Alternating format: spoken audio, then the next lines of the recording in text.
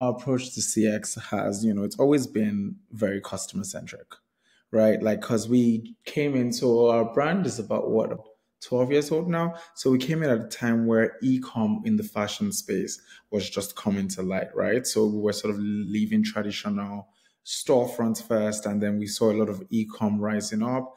And it was more so, okay, how do we keep our customers engaged? How do we keep them happy? How do we keep them involved, right? So it's always been customer centric. The primary goal has always been to, again, satisfy the customer. That's just something we've always focused on. But I will say that at AI, we treat our customers as our stakeholders and believe that they are the driving force of the brand, and its vision. Hence, our goal to make them feel valued, to make them feel appreciated.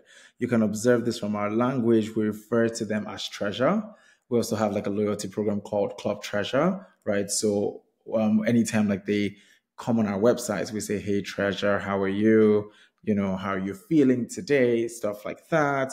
And yeah, so and I just like to say that wherever customers are valued, there'll always be retention.